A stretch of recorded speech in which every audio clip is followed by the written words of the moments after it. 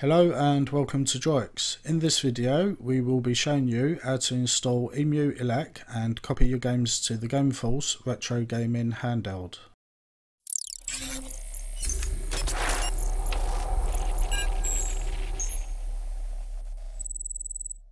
First, you will need to download the operating system, which is called EmuELEC. Go to the website, which is linked in the description, and you will see the latest version available.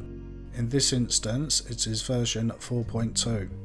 Scroll down the page to the downloads section. You are looking for the file name with EmuELEC Gameforce AARCH64, then the version number, and it ends with image.gz. Click on this file to download it. While that is downloading, you will also need to write the image file to your micro SD card. We recommend Etcher as it is available on Windows, Mac and Linux. Download the version for your operating system and install it.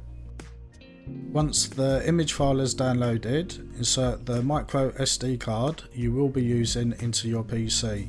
Ignore any messages regarding unformatted drives. Open Etcher and you will see three options. Choose Flash from File and locate the image file that you downloaded.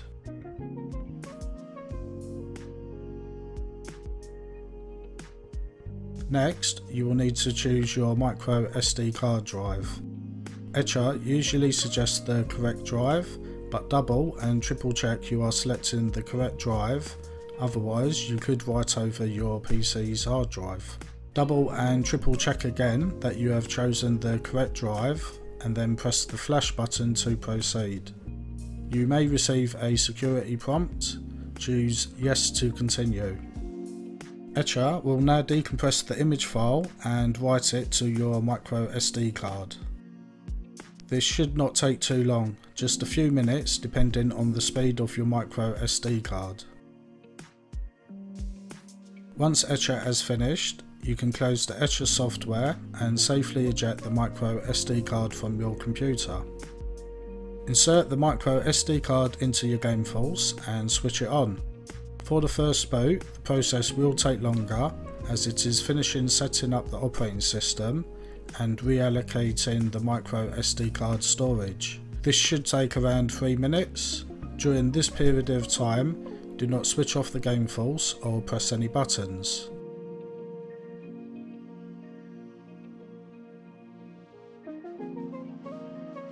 Once the installation process has completed, you will see the EmuELEC front end with a setup screen.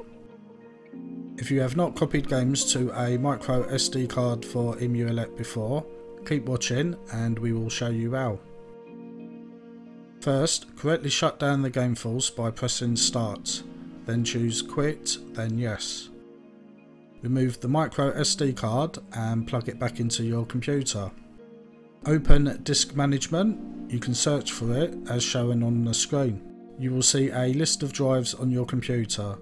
Scroll down the list until you see the micro SD card. It is easy to spot as you will see EmuELEC and EEROMs partitions. Choose the EEROMs partition. Right click and choose Drive Letter and Paths. Click on Add and then choose a drive letter. It can be any letter you want. Click on OK. The drive letter will now be assigned to the ROMs partition on the micro SD card. You can now close the disk management software. Open Explorer and you will now see three drives: EmuELEC, a Linux partition and EEROMs.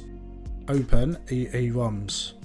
You will now see a list of folders with many of them being console or computer names.